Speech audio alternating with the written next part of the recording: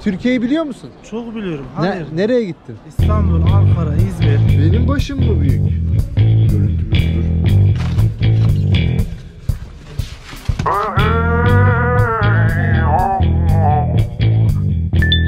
Gençler ve daima genç kalan insanlar. Bir önceki bölümde şu kaldığım güzel hosteli size göstermiştim. Şimdi eşyalarımı alıyorum ve buradan ayrılıp Semerkant'a doğru çıkıyorum.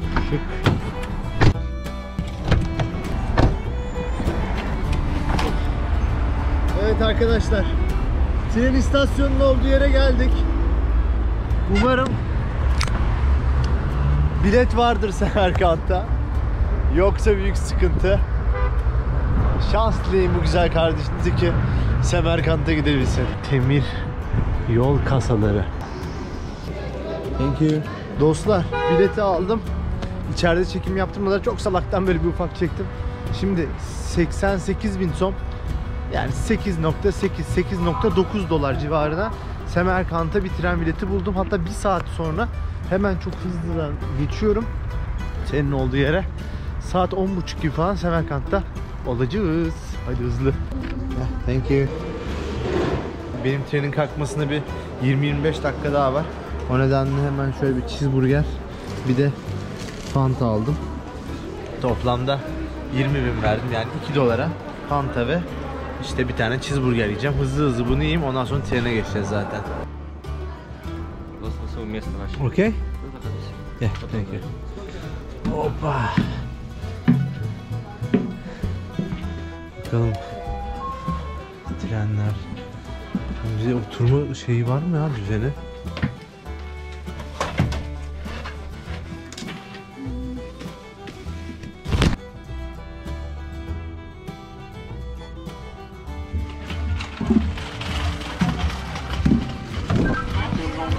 Dostlar, Semerkant'a geldik.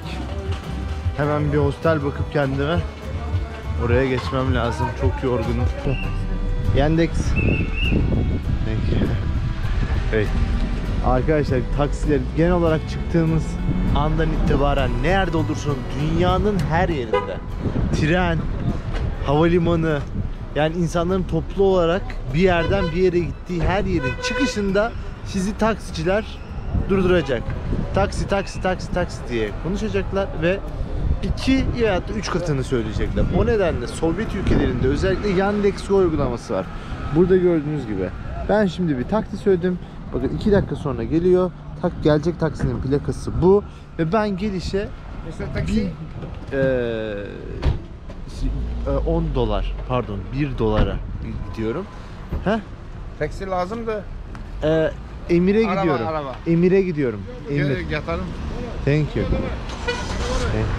Yandex. Yandex. Aha. Bu da Türk'üm. Türkçe he. O kardeş. Kardeş. Ay hafta ulan, bu benim şey nerede ya?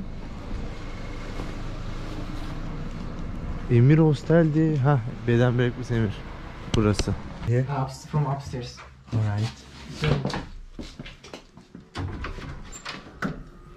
Okay. Halılar mollar var. Değişik, güzel, tatlı bir yer. Şöyle tuvaleti de göstereyim. Nasılmış? Temiz. Ben beğendim valla. Bulduğum en ucuz yerde 7 dolara kahvaltı dahil.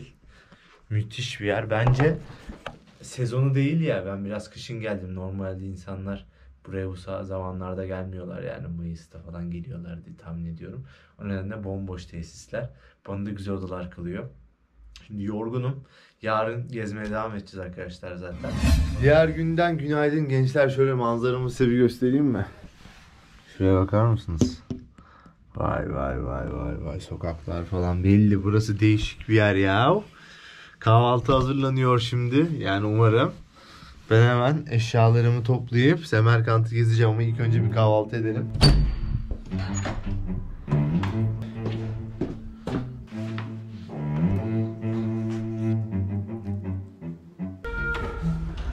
Hadi bakalım. Kendimizi dışarı attık. Arkadaşlar, bu sabah benim gösterdiğim yapı sanırım Guru Emir. Yani Timur Emir'in mezarının olduğu yere 1 dakika yürüyüş mesafesindeymiş. Benim kaldığım yer. Şöyle şuradan çıkayım. Şuradan çıktık abi. Buradan düz yürüyeceğiz. Şu sokakları göstermek istiyorum. Biraz yavaş yavaş yürüyelim. Bugün sokakları göreceğiz, sokak yemeklerini göreceğiz, tarihi yerleri göreceğiz. Semerkant'ı olabilecek bir gün dahilinde gezmeye çalışacağız abi. Çok keyifli bir yere benziyor. En azından şu an için. Bakar mısınız? Hiç kamerayı kapatmadım. Tak diye geldik.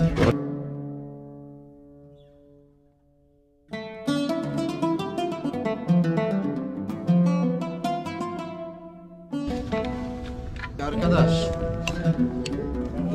Merhaba. Timur'un mezarı. Şimdi Timur 1336 yılında doğuyor arkadaşlar. Ve 1405 yılında ölüyor. Şimdi mezarına doğru gidiyoruz. Selamünaleyküm. Resmi. Timur'un resmi öyle. Hatta Timur'a Topal Timur diyorlarmış. Çünkü seferde bir ayağını kaybediyor. Şimdi içeri doğru, mezarın olduğu yere doğru giriyoruz. Said and Mira. Mir Said Bareke ve Said Umar. Mir Said Bareke ve Said Umar. Timur'un hocası. Aynı kandan gelmiyorlar ama burayı yine paylaşıyorlar. Birlikte onu yol göstericisi.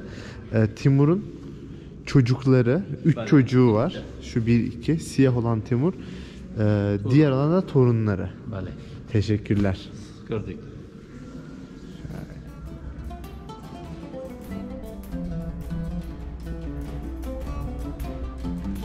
Şu hani ben size sabah kalktım manzaraya bakar mısınız diye camı açtım ya arkadaşlar, tam olarak manzaram bu gördüğünüz Timur'un mezarıydı. Yani mezarıymış, ben de sonradan fark ettim. Acayip güzel bir hostelmiş ya kaldığım yer, yani oda.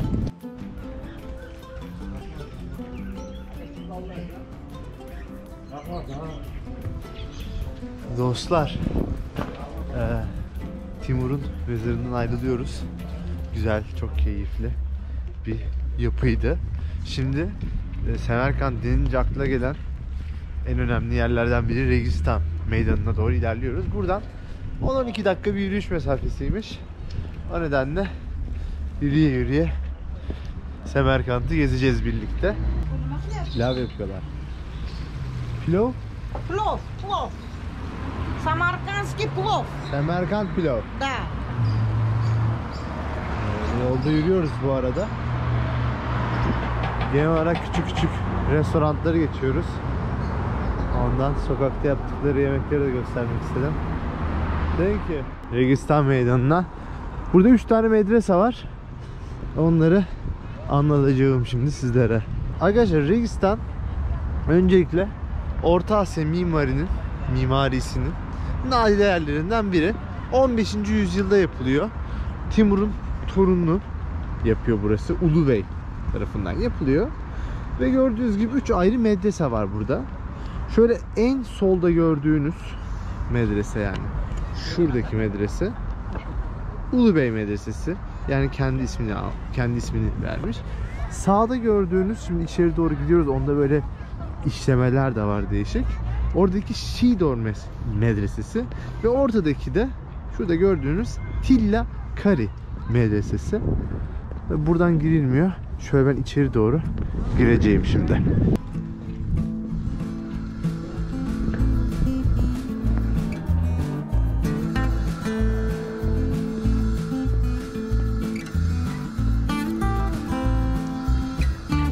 Turkey.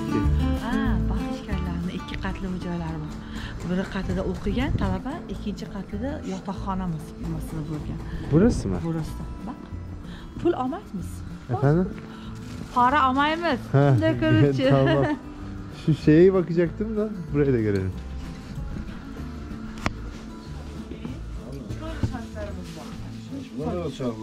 Kelishtirib birinchi qatida o'qigan, tepada yotoqxona vazifasini bor. Eskiden. Eskidan.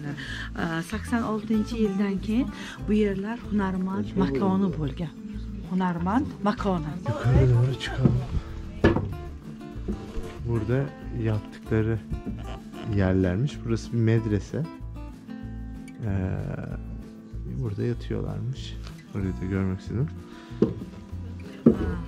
Bunu hepsini meni anam dikadi. Ha, elle yapmış. Ana boshingga soch bor-ku, shunga shunday tuylar. Benim başım mı büyük?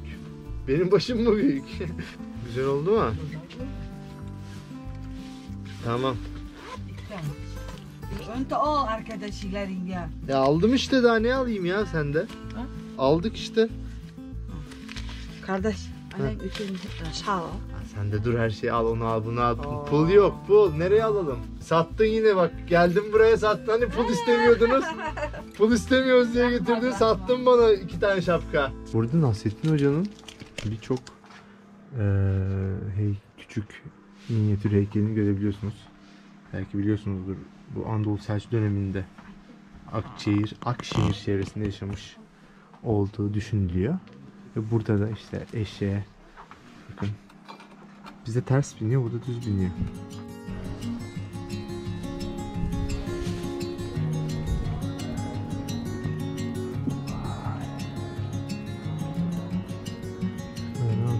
İşlemeler. Ha, bunlar nasıl işlemeler ya? Acayip güzel. Şimdi dostlarım, şu sol tarafımıza Registan Meydanı'nı aldık. Medreseler solda kaldı. Dümdüz devam edeceğim. Burada böyle bir Şibap Pazar diye bir yer varmış. Orayı da görmek istiyorum. Yine bir yürüme mesafesinde. 15 dakika yürüyerek Şibap Pazar'a gideceğiz. Hem bir şeyler atıştırırız, hem biraz pazarları görürüz. Biraz soluklanırız.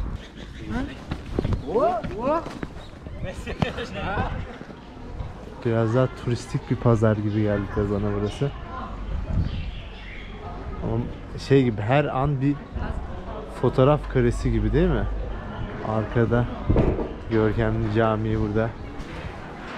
Mermerlerin üstünde ürünlerini satan Özbek halkı.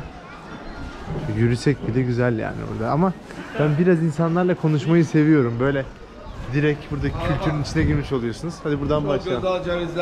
Merhabalar. Pişmiş, pista, ceviz, araba. Bunun kilosu Bu kaç? kilosu olmuş.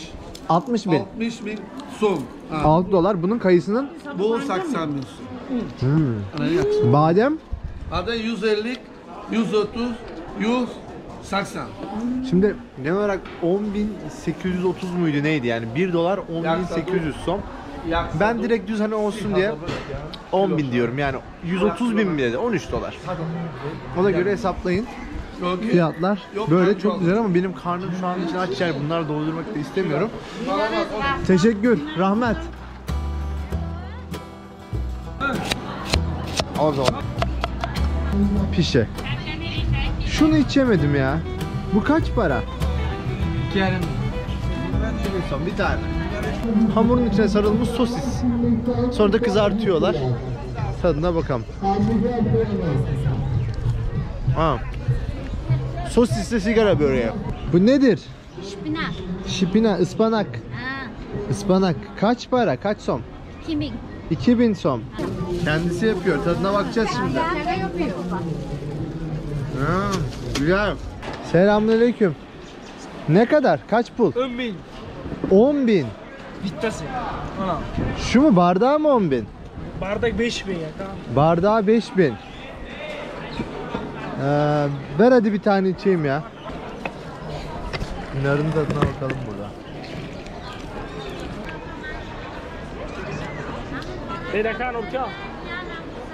Şöyle 5.000 som, 2.000 som bu sosisli sigara böreği vermiş. 2.000 som da şeye verdik, ıspanaklı böreği. Toplamda üçüne 1 dolardan az verdik yani, öyle söyleyeyim. Türkiye'yi biliyor musun? Çok biliyorum. Hayır. Nereye gittin? İstanbul, Ankara, İzmir. Neden? Gezmeye gittim. Gezmeye gittim. Burada ne Çalışmaya- yapıyorsun? Çalışıyorum fırında. Ha, fırında. Tandır mı onlar? Tandır. Nerede bu fırın? Burada bak. Şu bina var ya, şu uzun bina. Evet. Şunun arkasında. Ha, ben bir görmek istiyorum onları nasıl yapıyorlar. Şimdi ben sana göndereceğim burada. Tamam, nasıl gideceğiz? Şimdi arkadaş geliyor, bir de küçük arkadaş. Tamam. Burada beraber gideceksin. Hadi gidelim o zaman oraya. Şimdi- Burada bir tane ekmeğin fiyatı ne? Kaç son? 3.000. Bir tanesi Ha, bir 3000 tanesi son. 3.000. Size pidalara benziyor. Evet. Ramazan- Kaç gram bu? Bu 400 gram. 400 gram. Pişenden sonra 340 gram kalıyor. 3000 son mu abi? 3.000. Tamam. Al bakalım. Dua et, dua et. Abin dua et. Teşekkürler. Kolay gelsin. Hadi gel gidelim hocam. Hadi görüşürüz. O tandıra kocaman ekmeği nasıl yapıştırıyorlar, nasıl alıyorlar? Hiç daha görmemiştim yaparlarken, daha doğrusu. Şeyi görmüştüm. Samsa'ydı sanırım. Yanlış hatırlamıyorsam onun yapılışını görüyorum. O daha küçük. Şimdi daha büyük bu ekmeğin yapılışını göreceğiz birlikte. Selamünaleyküm. Buradaki tandır şeymiş. Şöyle. Bunları yapıyorlar. Şöyle içeri göreceğiz.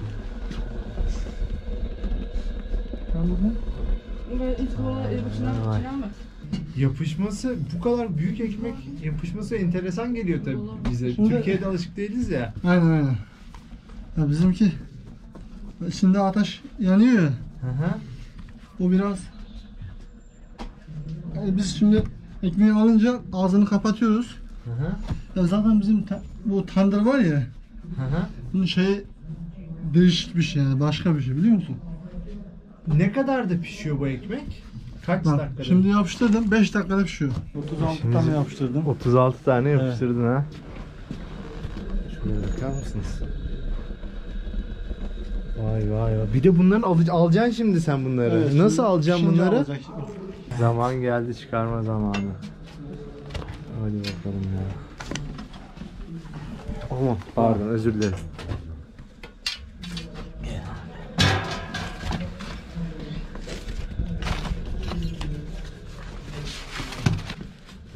Aman aman. Of. Tamam, hiç şey yapma ya, elin yanmasın. Biraz soğusun sonra yaparız. Aman. Şöyle abi. Ay, çok teşekkür ederim. Tadına bakalım. Çok güzel. Afiyet olsun.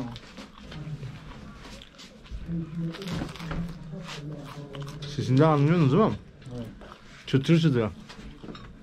Ustası güzel yapmış. Afiyet olsun. Çok teşekkür ediyorum. Tamam Elinize abi. sağlık.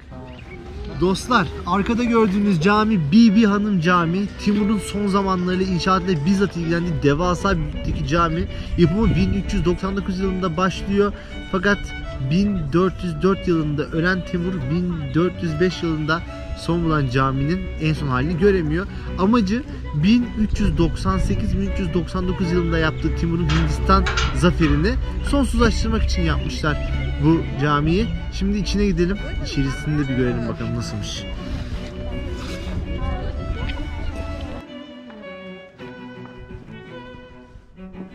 La Amen o Amen o sarira ira Amen o Libere Amen sa.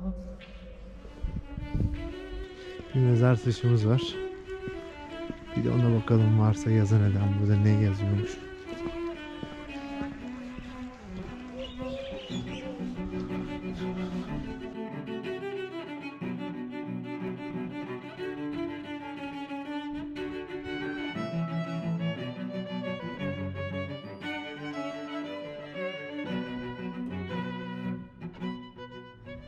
Kebap. Köfte gibi. Selamünaleyküm. This pilav, aş. İçinde var mı şu an? Ha. Ayırmışlar. Kaç? How much? 25.000. 25.000. Ha. Kebap Çay. kaç? Çay, nan, içiga. Kebap kaç para? Kabak 15, bir sıkı, 15 manat. Ha. Tamam. Bir pilav, Hı hı.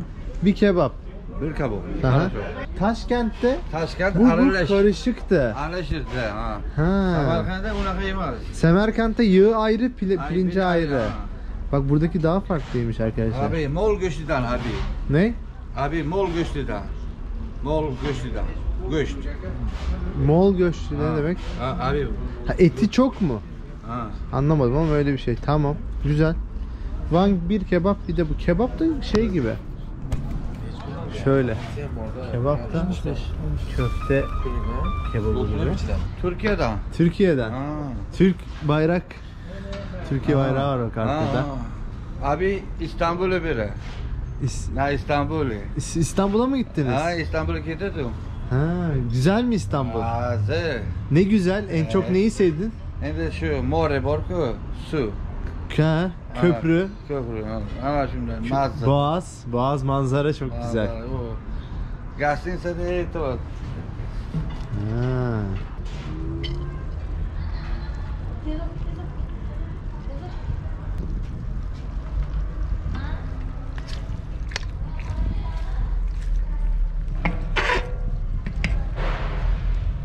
Dostlar yemekler geldi. Ekmeğimiz var biraz. Pilavımız var. Burası Semerkant olduğu için biraz daha farklı, yani yağıyla etini karıştırmamışlar. Anne pilav daha beyaz kalmış. Eğer bir önceki bölümü izlediyseniz daha net anlaşılabilir diye düşünüyorum. Yanında böyle bir turşu, salatalık ve yoğurt getirdiler. Ve olmazsa olmaz tabii ki de çayları da bizimle. İlk önce pilavın tadına bakasım var. Pilav biraz daha sert. Ete bakacağım şimdi.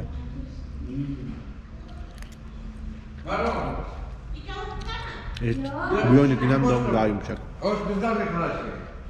Bunun eti bir öncekinin pilavı daha güzeldi. Arkadaşlar kebap geldi. Görüntümüz budur. Kebabın. Şimdi tadına bakacağız. Sulu gözüküyor valla.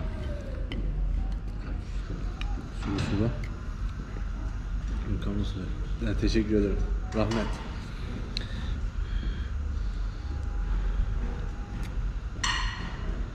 Güzel.